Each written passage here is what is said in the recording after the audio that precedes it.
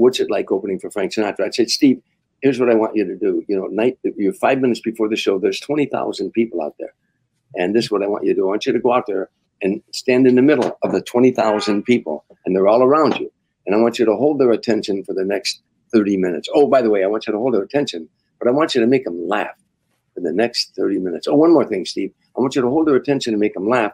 I want you to make them laugh when you want them to laugh. I want you to pull the strings on the emotions of 20,000 people. No props, no tricks, no charts, no special arrangement, no special lighting, no orchestra. Just you and 20,000 people. And one more thing, Steve, not one of them came to see you. So that's your assignment every night.